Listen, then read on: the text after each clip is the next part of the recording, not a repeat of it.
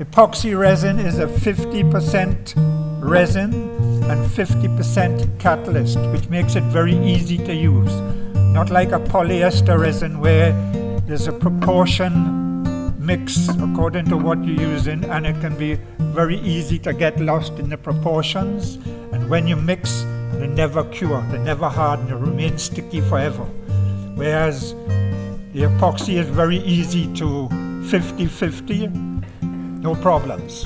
A lot of the work I do, I use a silhouette of holographic paper because some of the colors that you use are transparent and you can get some very nice effects using holographic paper. What I would like to do now is show how the wire work is done, and I'll spend a few minutes sitting here doing some wire work. It's almost like doodling with wire. The wire you can use, it has to be a reasonably soft wire. It can be copper. I use aluminum wire, and you get the anodized stuff which can be colored. It starts off round.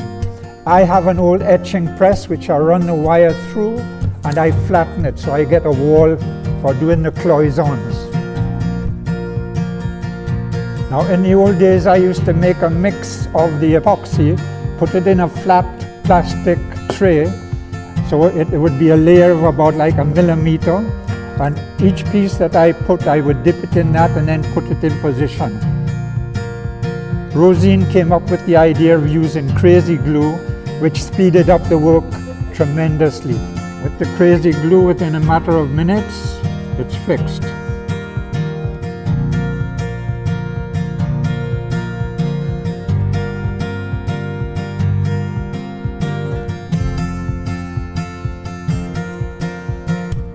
So what I am putting now, a little area for like a fin, like a gill fin, so that will give me the limits for where I am going to put the scales.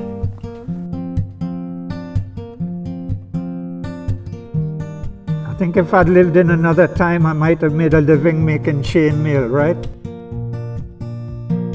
Now, when I'm doing the fish scales, I will normally try to use area that's taken the full size half circle, and if there's a piece that's short, I will leave that till last and then fill in the little pieces later on.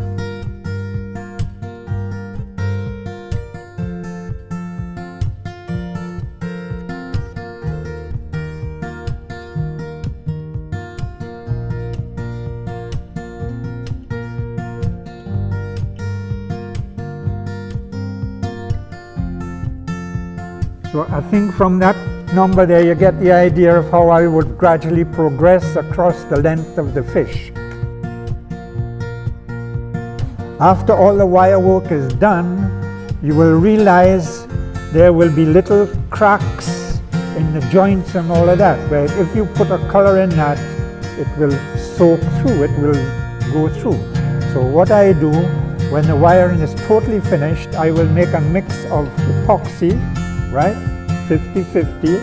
I will pour it on, and I will take a very cheap, the brushes I use are the same ones that plumbers use, the little silver handled bristly brushes, because each brush, from the time I've done that, the only thing you can do with the brush is throw it away.